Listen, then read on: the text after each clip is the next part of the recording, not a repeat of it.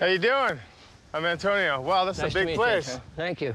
My name is Austin. I seen Antonio's post on the Craigslist for some railroad ties, and I thought that he might be interested in trading for some antiques. We got a lot of stuff here. How old do you think some of this stuff is? Almost everything you're gonna find is gonna be 100 years old or better. Wow, this is really, really impressive. What do you got to show me? I got about 20 railroad ties. Well, let's go take a look at them. I want to show Austin my antique railroad ties just to make sure he's interested in them before I get too excited about his antique junkyard. What do you think? They're pretty nice. They're about 100 years old. So they're good and straight. They're not in bad shape. They'll make good fence posts. Well, if you like them that much, let's figure out something we could trade for. What do you have in mind?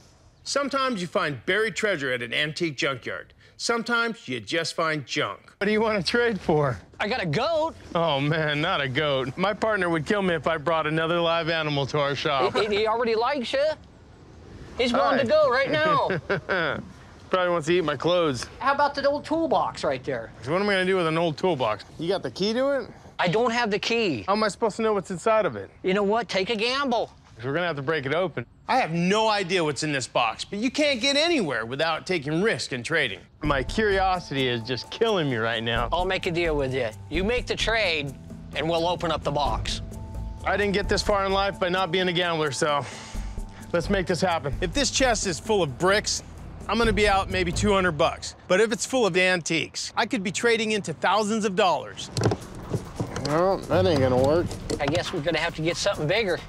Being kind of tough, huh? The anticipation's killing me. Killing you, it's killing me.